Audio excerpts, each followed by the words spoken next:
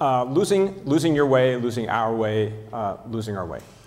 So I'm going to give you a little bit of a personal odyssey on teaching computer science for 28 years. I've actually been teaching it a little longer for 28 years, but 28 turns out to be a good number for a variety of reasons. The first is that it takes us back to 1984. And I want to talk about 1984 and why 28 years ago is a little bit interesting. My first love in some ways was math. I started out life as a math teacher. I didn't really start out life as a math teacher, but that's the first job I had. And for those of you that know some math, you might know that 6 is a perfect number. It's 1 plus 2 plus 3.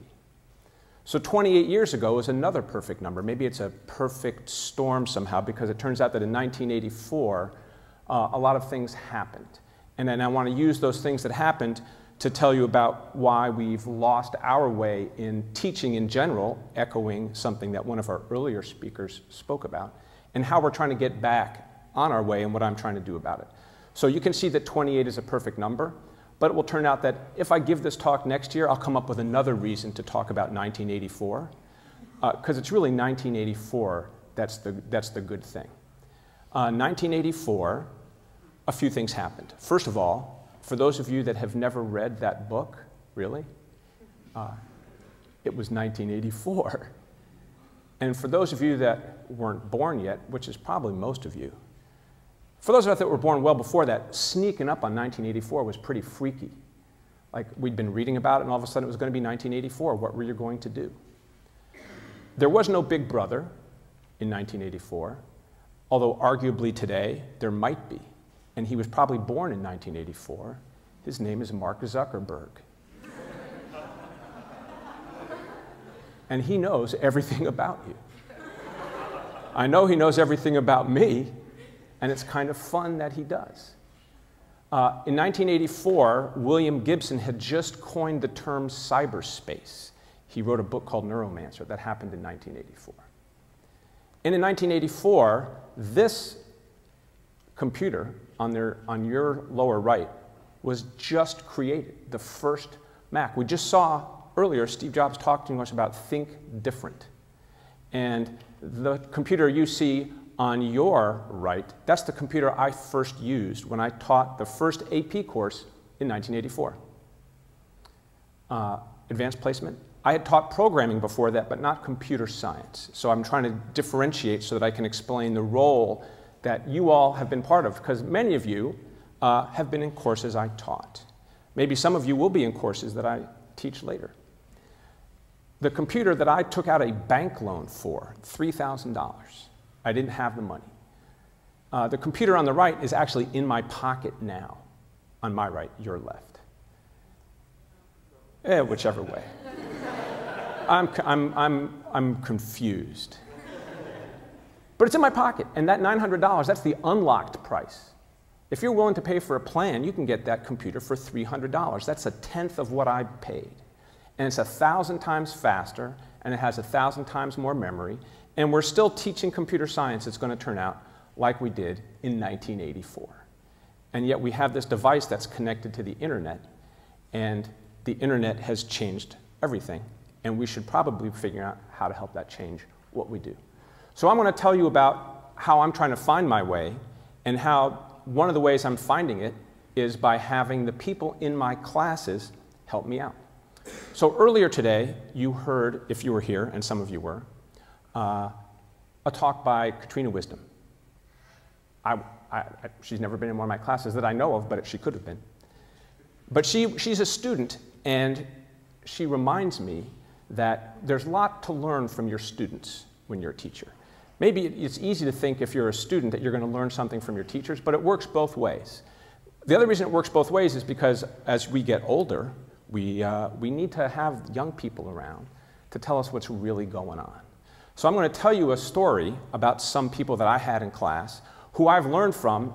Maybe I taught them something, maybe they remember me, but arguably they don't, even though they do, and I'll give you some anecdotal evidence about that. Here's one of my students, Duke class of 2000, Luis Van Ahn. I'm going to tell you a little bit of story about him. Some of you already know it, but many of you don't. It's about computer science and changing the world. So Luis is changing the world. And this is a picture from him at his wedding, which he didn't invite me to. I've been teaching at Duke for almost 25 years. I've been to one student's wedding. So, for all of you that are students, think about the professors you have and whether you want them to come to your wedding. You never know, maybe they'll have a good time. The one wedding I did go to changed my life in some ways in terms of professional stuff, but I'm not going to tell you about that now. I'm going to tell you about Luis. Here's an email I got from him. He graduated in 2000. I'm not sure if you remember me. Well, I had him in 3 classes. He was my TA. I mean, really? But it's good to start off in a modest way. And he was looking for something. He wanted something from me, a program that generated random sentences, which we had done as an assignment. And this was kind of almost really before everything was online. I mean, there wasn't internet, but we didn't have all our stuff online, so he had to write to me. He says, I won't sell it or anything, which is a little bit interesting because you'll see what he did with one of the things that he's invented that's changed the world. And again, some of you may know this story, some of you don't. Every one of you has typed in one of these and maybe found it annoying. You want a Facebook account? You do this. You want a Gmail account? You do this. You want to buy tickets at Ticketmaster? You have to put these in. What Luis decided to do was figure out how to stop something that annoyed him. He and his advisor had built one of these systems, and they're called CAPTCHAs, for a completely automated public Turing test to tell computers and humans apart. And as he says, and you can see him talking in a TEDx talk, I'm going to tell you what he talks about in a minute, he needed a way of making computers not be able to solve this problem that computers were going to test, because he wanted to make sure that you couldn't buy 10,000 tickets by writing a program, but it had to be a human. And he was annoyed that people were solving these problems every day, just wastefully solving something just to get in to buy tickets. So he had this great idea. Instead of one word, his idea was to put 2 words there. One of the words the computer knows. The other word the computer isn't sure of, because it's been digitized from an old book. And it turns out Google has digitized millions of books, not all of which can be recognized automatically. So when you enter those words, one of them proves that you're a human because the computer knows the answer. The other, the computer's not sure of, and you're giving it evidence of what it might be. And 100 people are solving that word also. And when you're done, the computer now knows a word it didn't know because your results are pooled with many other people. 200 million of these are solved every day. 150,000 people hours of work done by people solving these every day. Every back issue of the New York Times has been digitized by people solving these. Thousands of books every day become part of Google's archive, available to historians, available for our use. Because Luis had this idea that he was going to say, people should actually do work when they're trying to help the computer solve a problem. So he invented a field, human computation. He won a MacArthur Award, which they give for being a genius when you don't know it. I'm pretty sure he does know it. But he was a student, and he's one of the ways we're going to help find our way. His newest project, which you can see on TEDx, is a way that you can learn a language that you don't know by helping to translate the web. And if you really think about that, you're going to translate the web by learning a language you don't know. It sounds to me completely, completely impossible. I don't see how it's going to work, but I'm guessing it's going to. And you're going to learn a language, and I'm going to use languages to talk about how we lost our way. I've been involved with teaching computer science for a long time. In 1984, I mentioned that the first computer science AP, advanced placement course, was offered. It used the language Pascal. And then in 99, I was involved in changing that to C++, and in 2004, I was involved in changing that to Java. And for those of you that don't know computer languages, it might as well be blah, blah, blah, blah, blah. And those changes were important. We had already made the changes at Duke, and then I became part of a national initiative to change them everywhere. But they also didn't matter. Changing the language to many people was like rearranging, quote, the deck chairs on the Titanic, because we were still doing the same stuff. Now I'm in on a new project that's been going for 2 years, and it's not slated to finish till 2017. That's a long project. But we're going to change the way computer science is learned and taught because we need to, and I'm going to tell you why we need to. Most people don't speak computer science.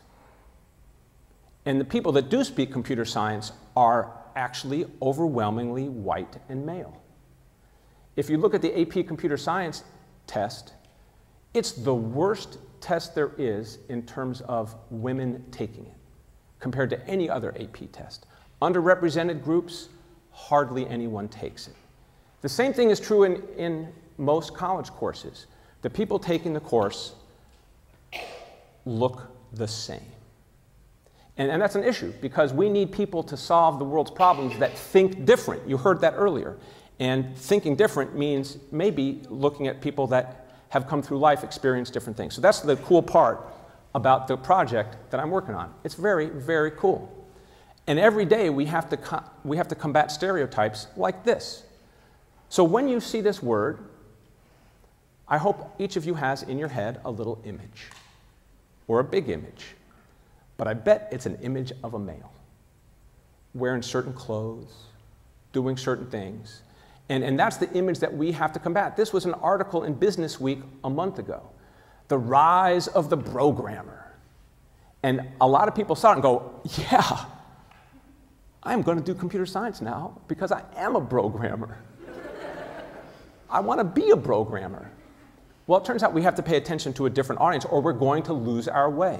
We're going to lose our way in terms of attracting the whole universe of people into what we do.